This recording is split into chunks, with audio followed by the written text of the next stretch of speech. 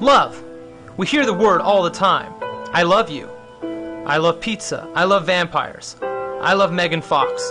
I love Justin Bieber. I love texting. But what is love? Is it a feeling, an action, a thought, or just nothing at all? Is love real? Have you ever seen love? Have you felt it? Can you touch it? Do we really understand love? So, what is love? Some have said love is patient, kind, and definitely not jealous, proud, rude, and definitely not easily angered. Oh, and love loves truth. Does this sound like the love that you know? Is this the kind of love we see on TV, at the movies, or in texting? The kind of love we see at school, or at the mall, or are written on the Facebook wall? Real love comes from love. Let me explain. God is love. And that may sound weird, but it's true. The creator of the universe is full of love, and he loves us. Let me say that again. He loves you. He loves you. He loves you so much that he was willing to do whatever it took so you could know his love, and that you could know him. God loves you so much that he sent his son, his only son, to die for you, so that you would not be lost, but you would be found, and have eternal life, an eternal life of love. God offers you his love, his saving, life-changing love. Will you accept his love? Yeah, he loves us. Oh, how he loves us. Oh, how he loves us. Oh, how he longs for love.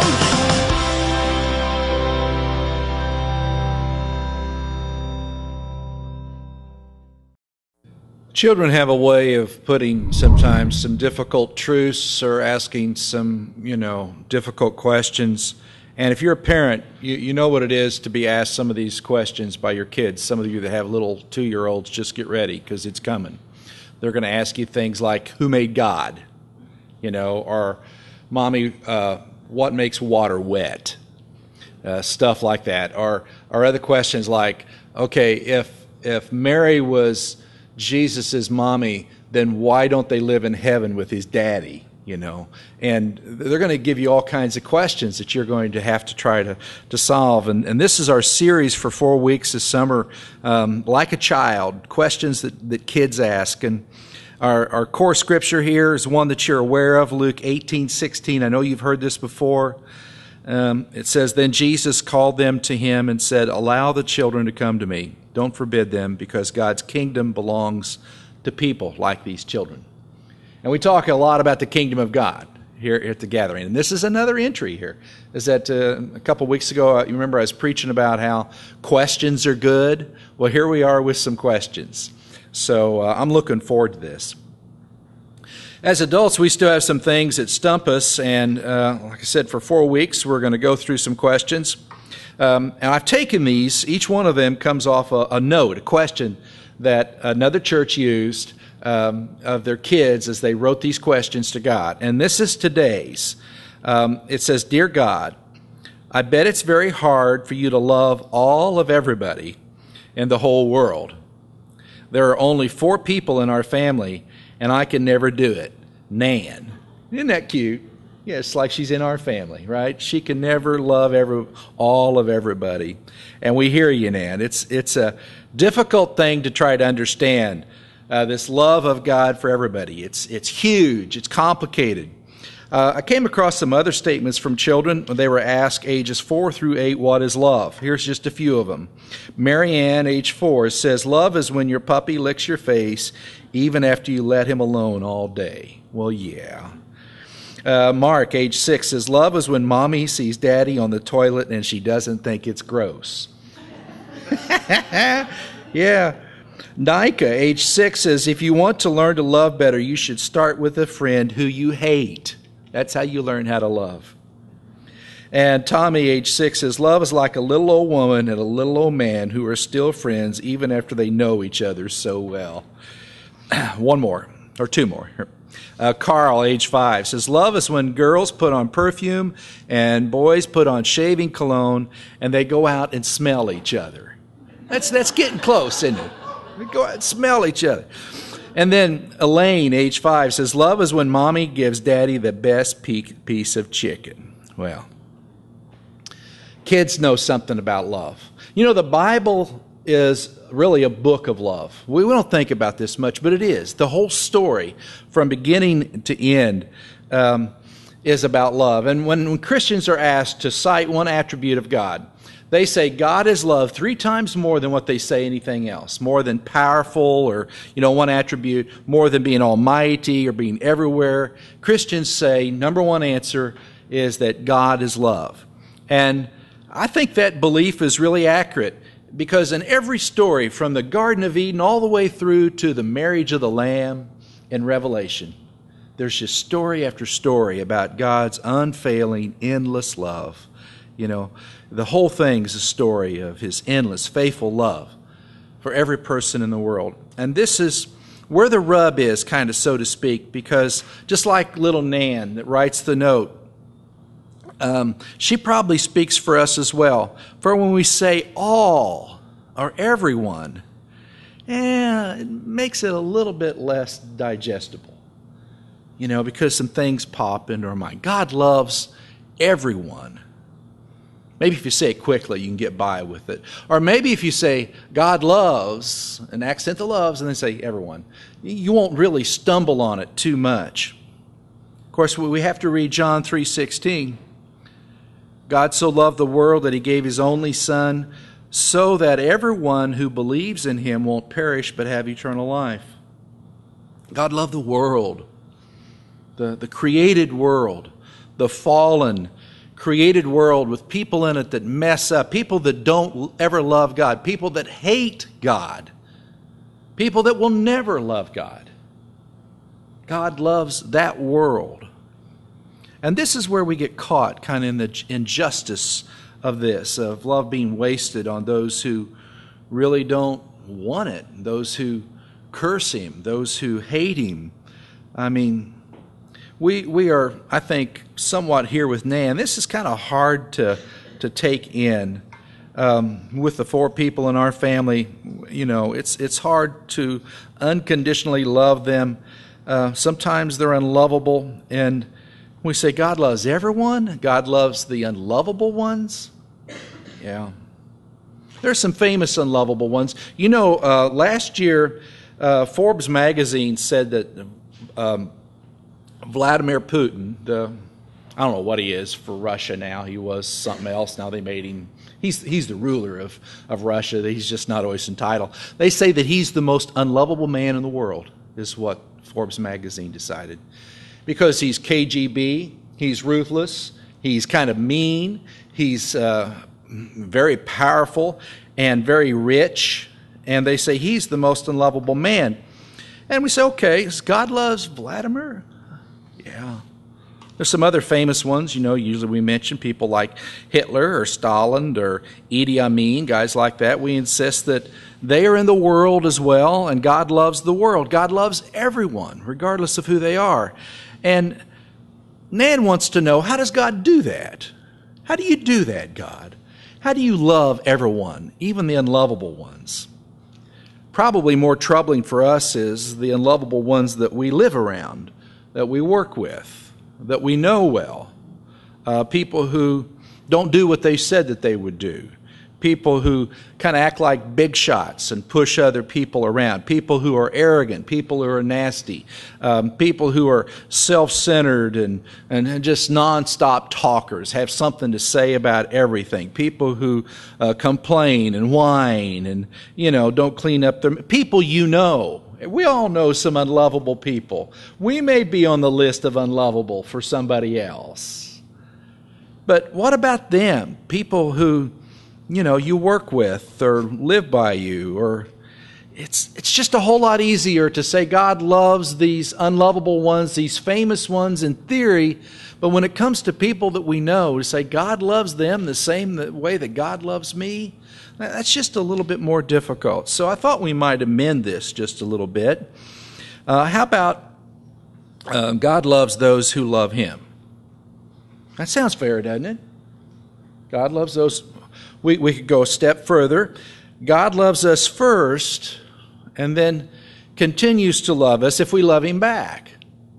Doesn't that make a whole lot more sense? How about this? How about God loves those he knows will love them back? So we get into this, omnipotence of God and sovereignty. God knows that we're going to love him, so he loves us first, knowing that we're going to love him back. So then we could change this, John 3:16. So God so loved some of the world. Now, doesn't that sound better? God loves some of the world. Bible asserts over and over that God is a God of love, and he loves everyone all the time, all the same. That's just, choke on that.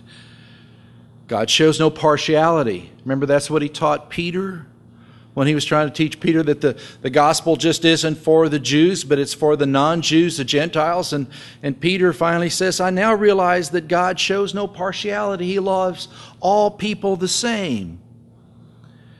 1 John 4:8 says, the person who doesn't love doesn't know God, because God is love. There we get that statement. God is love. So simple. And we get that, and sometimes people take it and they just kind of run with it, Oh, God is love. I get it. I know what love is. Love is like when I'm out of money and I go to my mom and I act like I'm sick and I act like I'm sad, and she gets out her checkbook. Yeah, that must be what God is like. So if God loves me, then that means that he's never going to do anything that I don't like. Right? Because love is kind of this mushy, kind, puppy dog lick kind of thing. And some people go that way and they say, God is love, so nothing bad will ever happen. And when we talk about God and love, the reality is that we learn about love from God rather than learning about God from love. See, I know that sounds like I'm double talking you, but we really learn about love from the way God is. The love we know is always conditional. Human love is always conditional. Even at our best, we are conditional. All of us have that place where we get to the point where we say, I just can't do anymore. Okay? Yes, I love you, but. There's always a but on it. That's the kind of human love that we have. But we learn about God's love, that love is used in relation to God is just kind of extravagant, just weirdly extravagant. I love to use the word extravagant with God's love. I think it fits better than anything else. God's love is just over the top. God's love just doesn't make any sense to us sometimes. It doesn't follow a good business plan. Last week we had, remember that parable about the shepherd that leaves the 99 to go look for the one? That's a terrible business plan, right? Yeah, God, cut your losses, You lost one, so what? But God's love is just extravagant. God loves people who hate him. It just doesn't make any sense to us unless you're God or you want to follow. And then, you start learning about what love is from him. One of the reasons why God's love is so extravagant is because he has just this endless supply. It just never runs out. He loves millions of people who will never acknowledge that he's even alive. It just inexhaustible. He can waste love on unlovable people because he has more. Always. It's like what I would call infinity squared. You know what infinity is? Well, just square it. And there you're starting to grasp this love. It's just endless. So it's never wasted. I think the best example that I thought of in the Bible was that of Jonah. You know the story of Jonah and the whale, kids' story. They love that story. It's really a very adult story. It's really not a child's story. And let me just fill you in just a little bit. It's not really about the fish and being in the whale and, seaweed all over you and stuff like that. Really, it's more about this adult story where God sends Jonah to Nineveh. And Nineveh is this really, really nasty, wicked city. Just, like makes Sodom and Gomorrah look good. And so God sends Jonah, his prophet, there, and Jonah says, I'm going the other way. So instead of headed east, he goes west, gets on a ship and heads out to Tarshish. And on the way there, he ends up in the water through a series of things, and this big fish swallows him. And Jonah's got 3 days in the belly of the fish to think things over and get right. And while he's there thinking about this, the fish is moving towards the shore of Nineveh. It says, well, you want to go that way? I'm going to take you this way. And finally, Jonah has this kind of come to Jesus moment. And the reason that he doesn't want to go to Nineveh is because it's filled with pagans. And he says, I know if I go there, I know what you're like, God. I'm going to preach to them, and they're going to repent, and you're going to forgive them. And so I'm not going there because I don't want those people forgiven.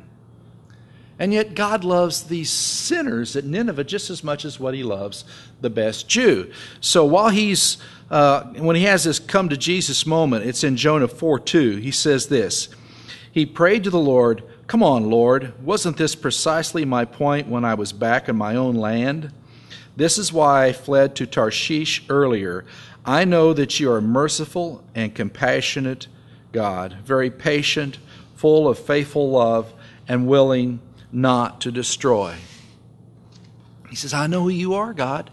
You're merciful and compassionate. You don't give people what they deserve. You give them your love. And I know what you're like. And that phrase that he uses here is used 5 times in the Old Testament. Each time, it's a signature revelation of who God is. This is what God is like. God is merciful and compassionate, very patient. God loves all. And that was what Jonah knew, for he knew that the Lord, and he knew he would forgive them. And the end of the story is that's what happens. He ends up there in Nineveh, and he preaches a very short sermon. And they go, yeah, we'll receive. God's love is extravagant. It doesn't make a lot of sense to us sometimes because it's more than we can comprehend.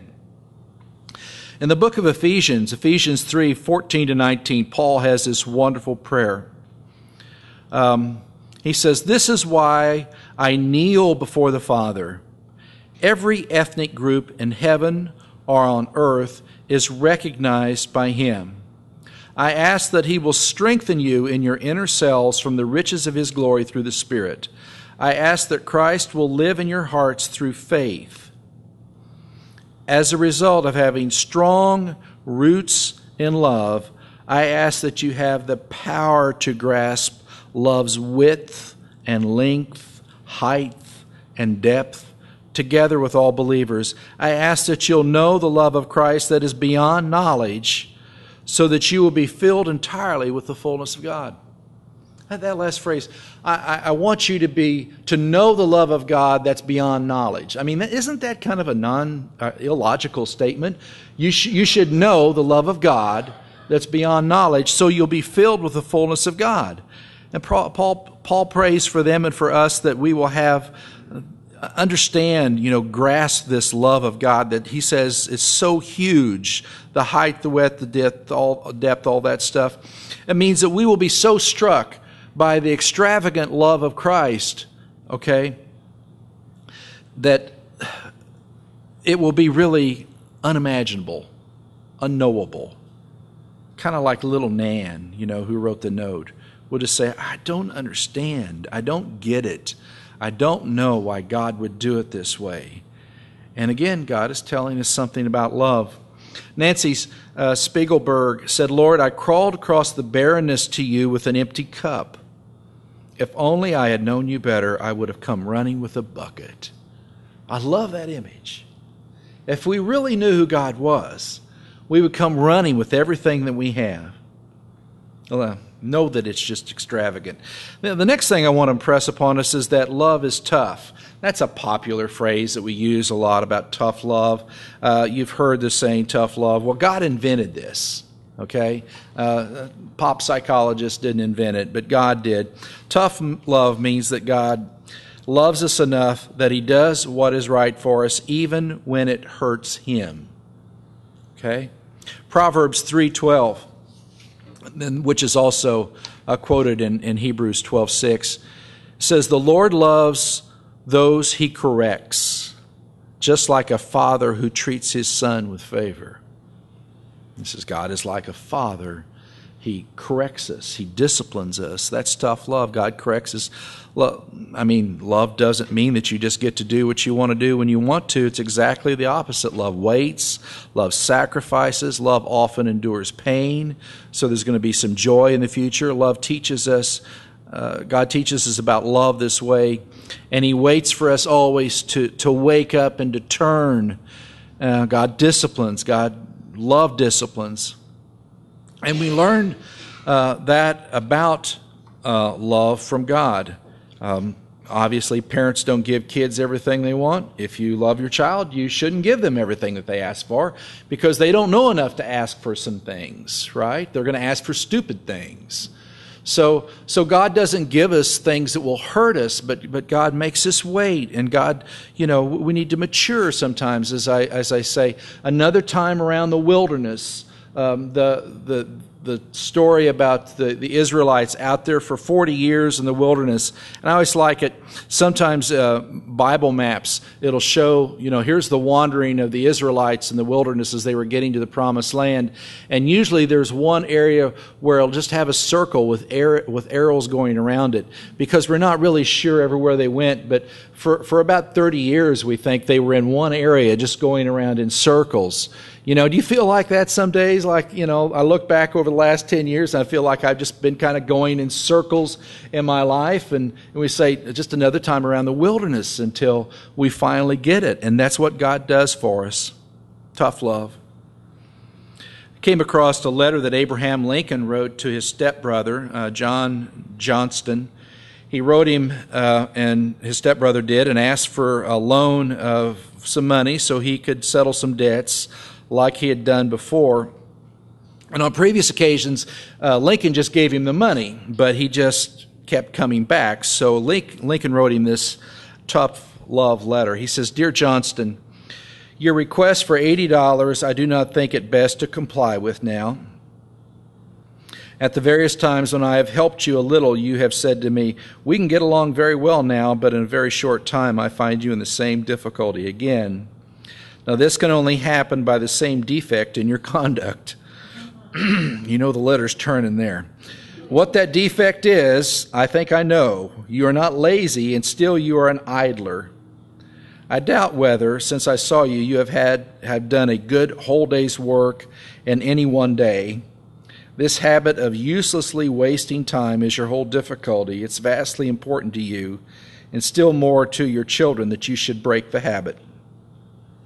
You are now in need of some money, and what I propose is that you shall go to work, tooth and nail, for somebody who will give you money for it, and to secure you a fair reward for your labor, I now propose you that for every dollar you will, between this and the first day of May, get for your own labor, I will give you one other dollar.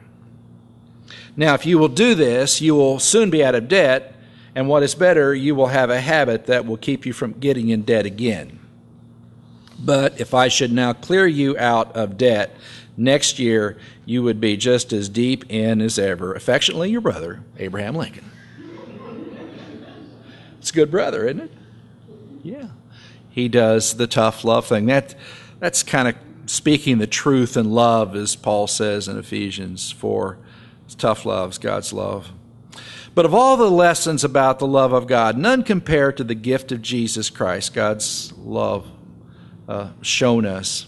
God shows us His love in Jesus. Jesus is the love of God in human form. There's nothing about that love that we need to learn apart from Jesus. Everything He did was about love, and remember that He wasn't always nice. He wasn't always agreeable with people. He told the Pharisees that they were a bunch of snakes.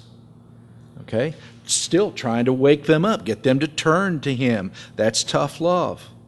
He got angry in love. Remember when He cleaned out the temple, they were having kind of a flea market set up there in the temple, and Jesus, it says, makes a whip out of cords. Can you imagine them standing there, Him pulling together some cords and saying, just a minute, I'm going to beat these guys with these cords in a minute, but I got to make a good whip first. Deliberate anger based in love. Everything Jesus did was motivated by love. 1 John 4:10 says, "This is love. It is not that we love God, but that he loved us and sent his Son as the sacrifice that deals with our sins." John is saying God shows us his love in the person of Jesus Christ. That's the way he puts it. We know love because God sent his Son for a sacrifice for our sins. This is the real thing. That night in the upper room when, they were preparing for the Passover meal, remember the disciples had been arguing with each other as to which one of them was the number one disciple. That was the conversation that they were having. Which one of them was best? Jesus took off his outer coat, put a towel around his waist, knelt before them and washed their feet. And he said that night, he said, "A new commandment I give to you, love one another." And they knew exactly what he meant when he said love one another. It wasn't that puppy dog, mushy, affection, but it was sacrifice for each other. Later on, when they were at the table that night, do you understand that while they were eating at that table, one of the men that was sitting next to him was Judas?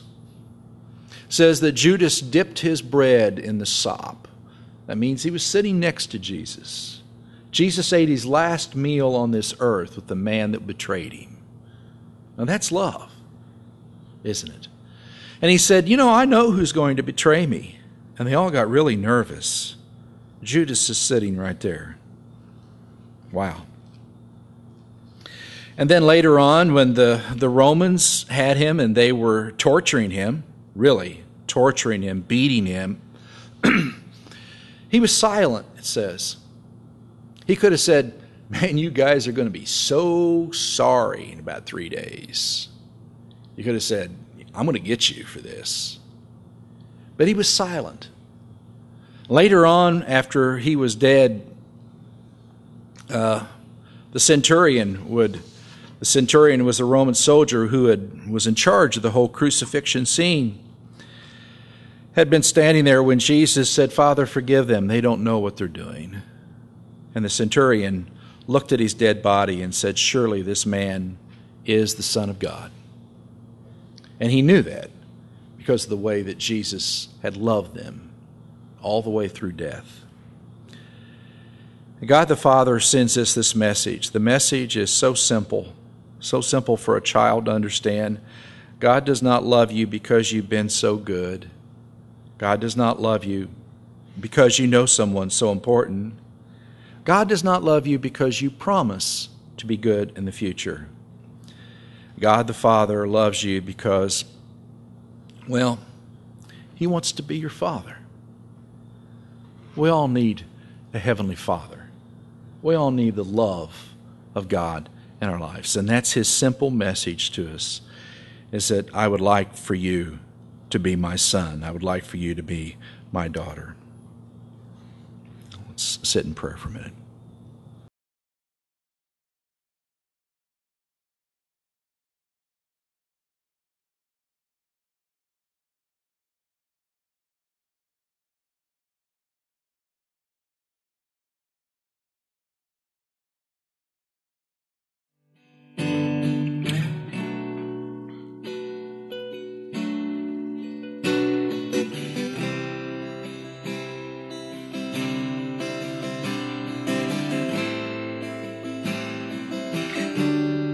And all who are thirsty, all who are weak, come to the fountain,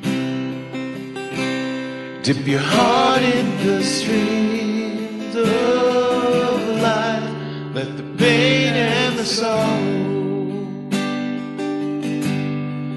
be washed away